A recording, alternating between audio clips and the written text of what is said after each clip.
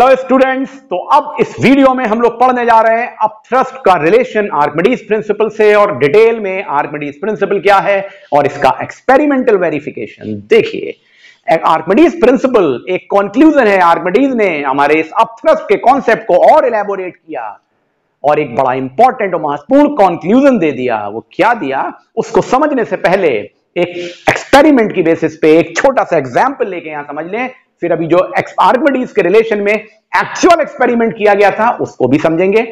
देखिए, एक ये बॉडी ले ली हमने, ये बॉडी हवा में है। इस समय आपने स्प्रिंग बैलेंस लगाया, वजन तौल लिया उसका। ये वजन आ रहा है 800 kgf, यानी body weighing 800 kgf in air. ये W1 है। This is the weight of body in air, हवा में है 800 kgf। अब आपने क्या किया, उसको पानी में डाल दिया या किसी लिक्विड में डाल दिया। और हमको आप जानते हैं, हम आपको बता चुके हैं कि जब लिक्विड में कोई बॉडी चली जाएगी तो उस पर क्या एक्ट करता है, अपथ्रस्ट अपवर्ड डायरेक्शन में। तब क्या होगा, जब आप वहां पर जाके उसको स्प्रिंग बैलेंस से वे करेंगे लिक्विड के अंदर, तो आप देखेंगे आपकी रीडिंग बदल जाएगी, वो 800 से कम हो जाएगी। हमने मान लिया यहां ये वेट ऑफ द बॉडी आ रहा है 700 kgf। ये weight of the body inside the liquid है।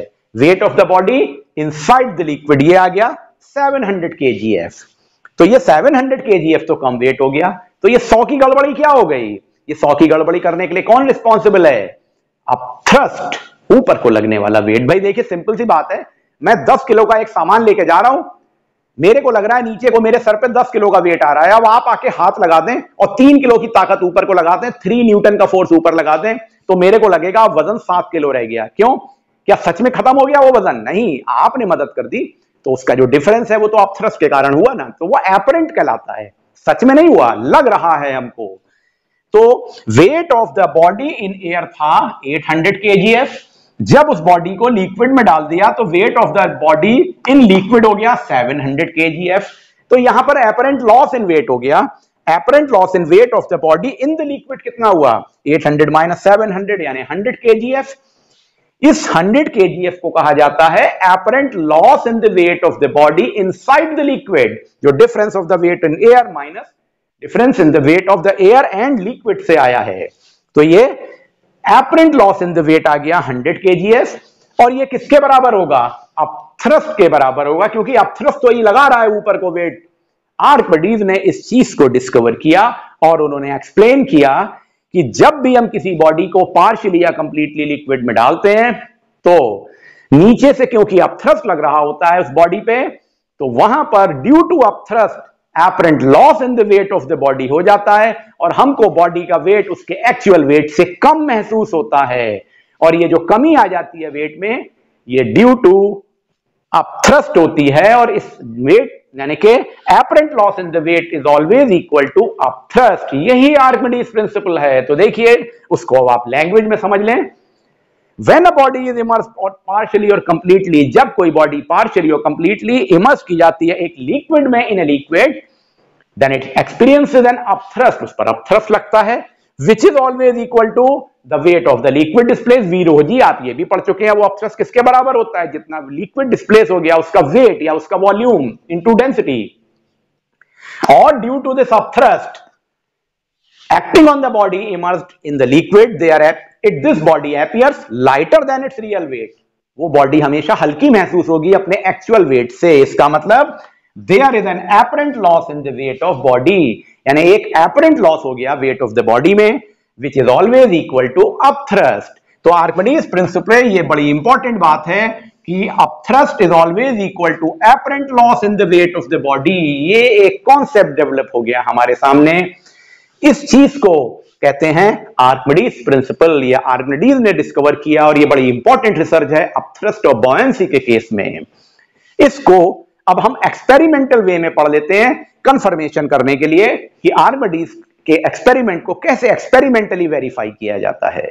आर्किमिडीज प्रिंसिपल के एक्सपेरिमेंटल वेरिफिकेशन के लिए क्या किया गया, देखिए, एक बॉडी को ले लिया गया, ये बॉडी है, और इसको स्प्रिंग बैलेंस से कनेक्ट कर दिया। दिस इज स्प्रिंग बैलेंस, ये पूरा स्प्रिंग बैलेंस है और इससे ये हमने बॉडी को बांध दिया और इसको लटकाया, तो इसका वजन तोला हवा में, एयर में।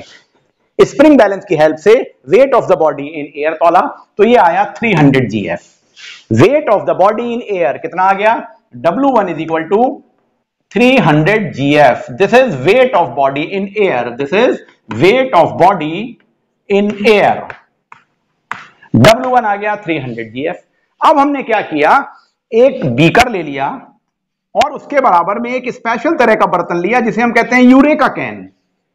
यूरेका कैन, इसमें क्या होता है, इस कंटेनर में एक ये टोटी जैसी लगी होती है, ये फनल लगी हुई है देखिए यहां पर, और इसमें ध्यान से देखिएगा पानी का लेवल हमने यहां तक भर दिया, या लिक्विड इसके इस टिप तक भरा है, ये लिक्विड का लेवल है यहां पे.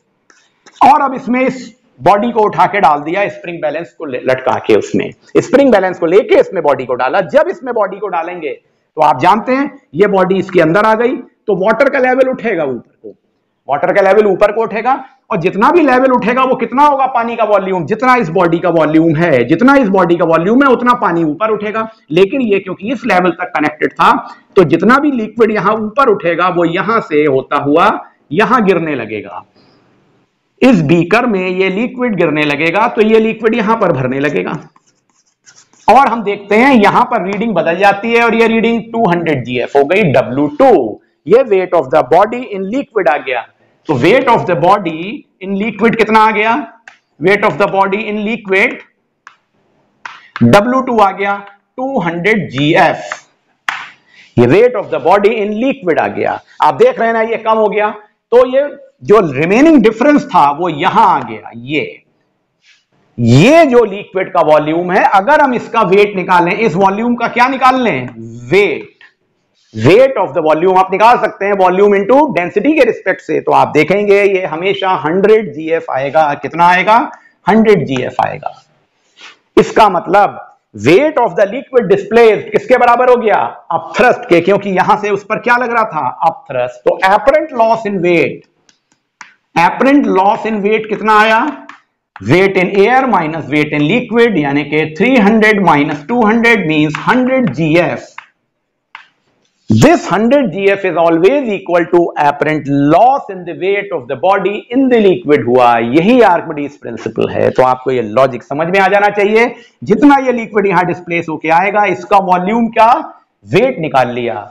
ये apparent loss in the weight होगा जो हमेशा W1 माइनस W2 यानी wait in air minus weight in liquid के बराबर होगा.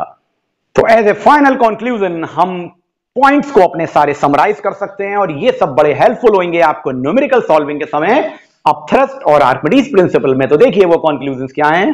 पहला, upthrust is always equal to V rho G, volume of the liquid displaced into density of the liquid into gravity. ये Newton में answer निकालने के लिए फॉर्मूला यूज करेंगे, लेकिन अगर आप KGF और GF में आंसर निकालते हैं तो volume into density of the liquid use करेंगे. ध्यान दीजिएगा इस बात पे, पहला फॉर्मूला.